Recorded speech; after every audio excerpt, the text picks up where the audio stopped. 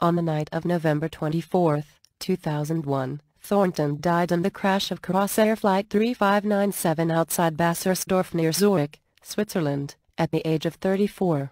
Thornton had given her final performance in Leipzig and immediately afterwards taken the flight from Berlin to Zurich for upcoming radio and TV appearances, among others, the broadcast, Die Bar, on TV3, which was cancelled, to promote her new single, Wonderful Dream. Holidays Are Coming, a Christmas ballad recorded for a German Coca-Cola TV commercial, and her album Ready to Fly, New Edition.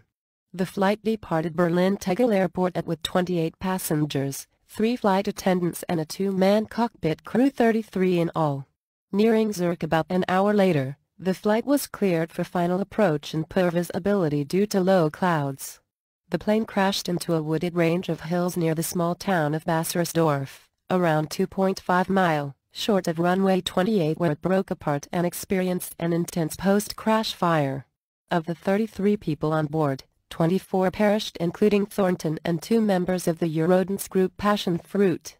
The disaster was featured in Season 10 of the Canadian Discovery Channel documentary